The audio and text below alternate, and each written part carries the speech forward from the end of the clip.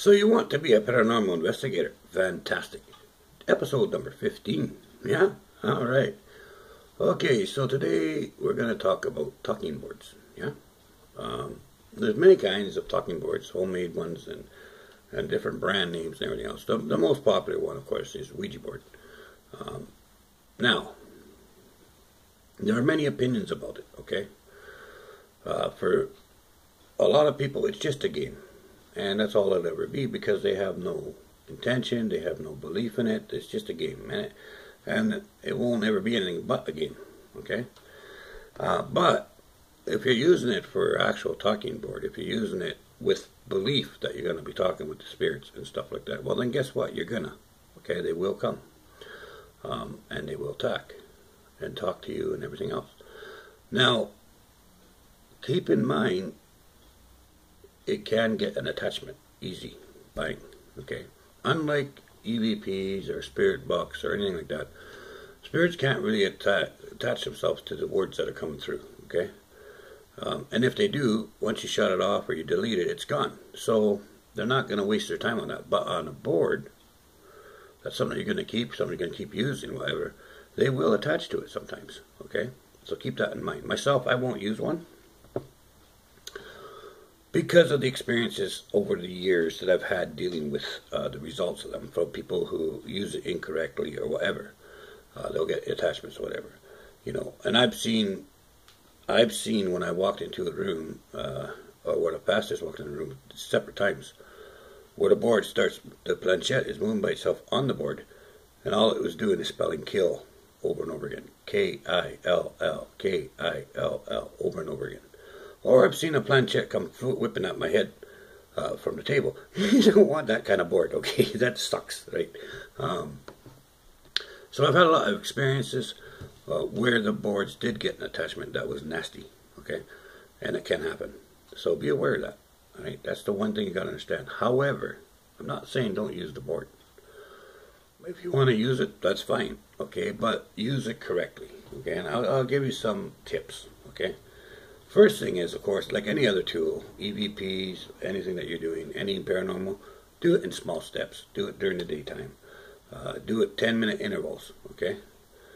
Do it for 10 minutes and then close it off and then wait. You know, maybe in a couple hours later you want to do it again, that's fine. You know, you can do it 3 times a day for all I care. But make sure you do it properly because you do not want attachments on the board, okay? Good or bad. You don't want something tethered to your board, okay? So when you're starting, you're going to want to say, I am opening this up for communication only. Nothing can affect us in any other way. This is simply for communications and communication only. Now, for some people, that's good enough. Other people might want to add, nothing negative or dark may come through at this time, right? Session starts. So depending on where you're sitting, you might want to say nothing negative can come at this time.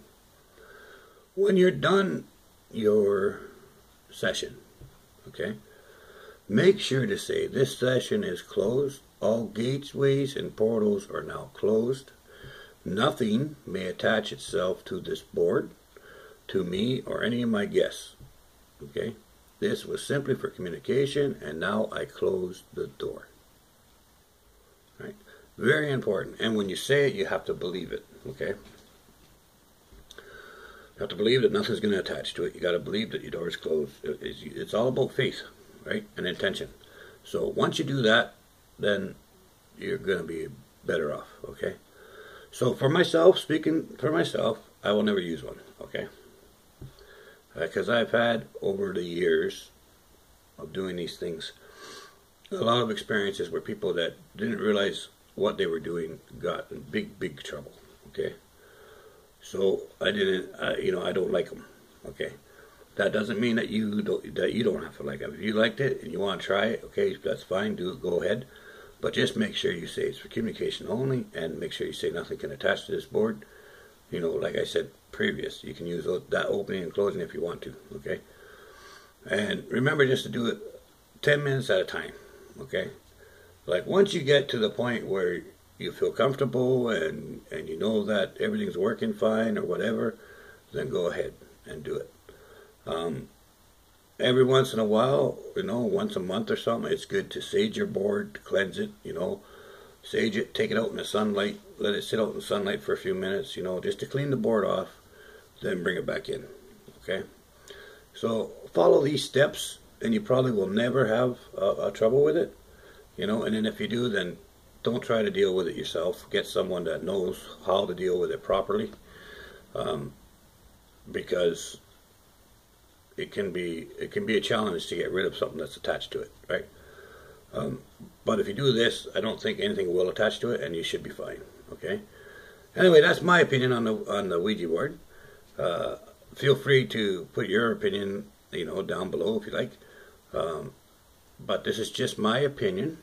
Okay, it's not like an argument or a debate, or I'm not saying you should or you shouldn't. This is just how I feel about it. But if you aren't going to do it, make sure to have some precautions in place. All right. And of course, that goes with anything paranormal. Always be prepared. Always have defense in place for yourself and your team. All right. Now remember, respect the spirits because they're your people too. Right? They have feelings too. So treat them the way you wish to be treated. All right. Blessings to all of you. And remember now, take care of yourselves. Take care of your family. Watch out for ghosts. And have a great day. Bye.